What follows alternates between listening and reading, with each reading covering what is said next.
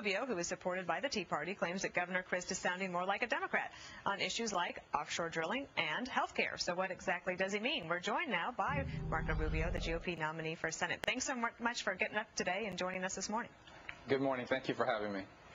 So, Crist, let's talk about oil spill first, because the legislative special session that he called is going to talk specifically about oil drilling. What is his aim, and why do you think it's wrong? Well, first of all, let me point out to everyone who's watching that offshore drilling in Florida's waters is already illegal. It's prohibited by statute. He called a special session of the legislature to prohibit something that's already illegal.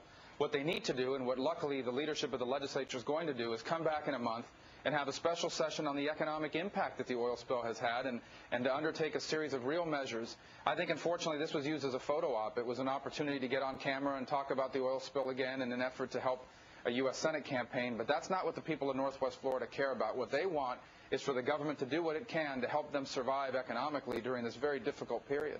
How many jobs do you think are affected by the administration's moratorium and then this possible movement at this legislative session? Well, our moratorium doesn't impact Florida because, as I said, we don't drill off of Florida's waters. But the oil spill is having a dramatic impact on jobs. It's almost incalculable. That area of the state, this is their peak tourism season.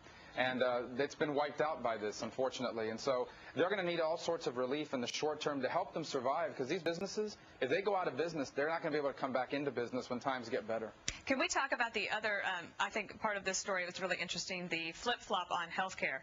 Crist, back then, it was quoted saying, "Once in the U.S. Senate, I will fight to repeal this government takeover of health care." But now he said he thinks it should be modified, which is basically not going for a repeal and not what he was when he was running as a Republican. Now he's independent and has changed his tune.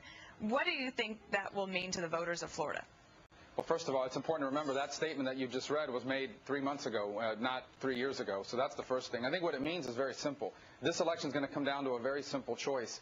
If you like the direction this country is going, if you think Barack Obama and Harry Reid and Nancy Pelosi are doing a good job for America, then there's going to be 2 other people on the ballot you can vote. I'm certainly not your candidate. If what you want to send to Washington is someone who will act as a check and balance on the direction that Harry Reid and others want to take our country, then I'm the only one running in Florida that will do that. And I think Obamacare is a prime example of it. It is a destructive, a job-destroying measure. I can't tell you how many small business owners I know who are not growing jobs. Some are going to begin laying people off because of the uncertainty and the dramatic economic consequence of this law taking effect. Thank you so much. It's going to be a very interesting race to watch. It's one of the most important ones, and we appreciate you coming on today. Thank you.